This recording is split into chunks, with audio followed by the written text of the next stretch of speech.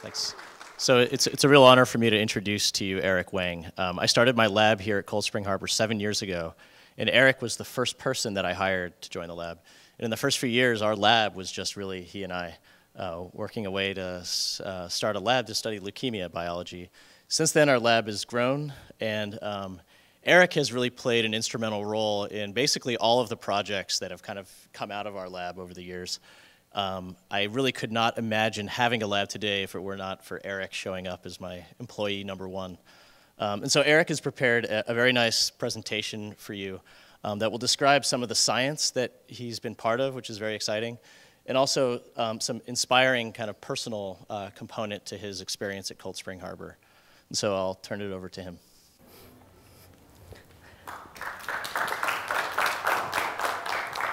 Right, thanks, Chris, for the introduction, and thank you everyone for coming today. And so today I want to kind of tell you about my experience working here at Cold Spring Harbor Labs and how it has really had a huge impact in my life and also my career. And so, I was born and raised here on Long Island, and I grew up in Diggs Hills. And however, my family were originally from Taiwan and came over to Long Island, where soon afterwards they opened up their own family business, and it's called Bagel USA. And it's here located in Huntington, and it's just 10 minutes away from the lab. And so this bagel business that we've had in our family it's almost been 30 years since we have the business, and it's been a major source of our income for my family before even I was born. And so it has also had a huge, big role in my life too, where throughout high school and college, I would wake up during the early mornings and come with my parents to help make and bake the bagels.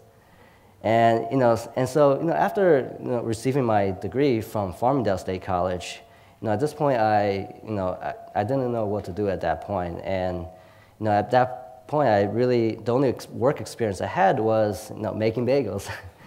And so, however, when I was looking for a job during that time, this is when I came upon an ad here at Cold Spring Harbor Lab, where Chris, who had just came down from Philadelphia and was starting his new lab here at Cold Spring Harbor to study leukemia.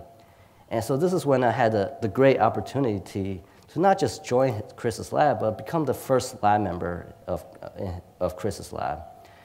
And so I also like to point out that, I didn't have any prior research experience coming here before joining Chris's lab. However, since coming to the lab, Chris has been really a great mentor and has really, taught me so much about molecular biology and genetics and using mouse models to, study cancer. And so, I've also developed many friends here at Cold Spring Harbor over my period of time.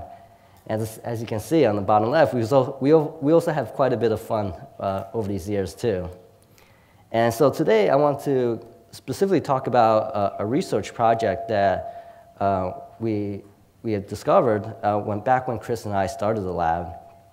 And so this is a new drug target that we identify in a very lethal form of blood cancer called acute myeloid leukemia. And so this is a finding that we published back in 2011 in Nature, one of the top scientific journals. And just a summary of our findings, basically these are findings that we found in the lab, and actually the bottom left is an image that I personally carried out this experiment. And what we did was that we treated this drug, it's called a BRD4 inhibitor, in mice that had acute myeloid leukemia. And by treating these mice with this BRD4 inhibitor, this results in a dramatic reduction in disease progression and resulted in a longer survival of these mice. And since then, there's been several drug companies that have initiated clinical phase 1 trials of this BRD4 inhibitor. And this was particularly very exciting for our lab and for me too, where experiments where I carried out using these mouse models can be translated into these human patients. And so in the next slide, I want to show you one of these early results from these clinical phase 1 trials using this BRD4 inhibitor drug. And so this is a 74-year-old woman who had been diagnosed with acute myeloid leukemia, has previously gone through chemotherapy treatment, but didn't work. However, I also like to point out that before undergoing this BRD4 inhibitor trial, this patient had almost 100% leukemia cells in her bone marrow.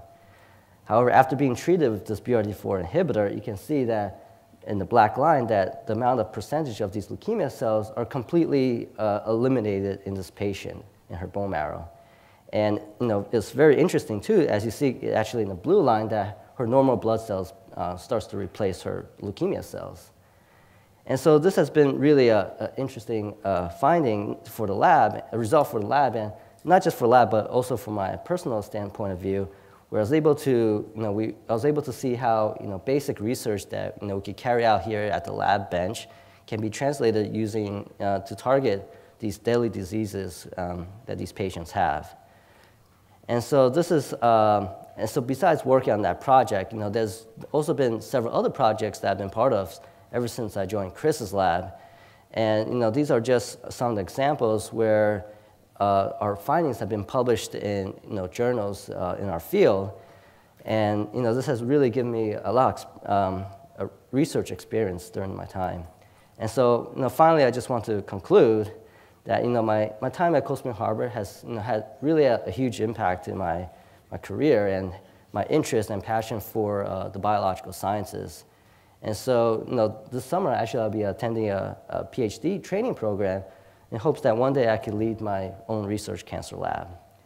And I guess my last point of advice is, it's never too late to really learn about biology.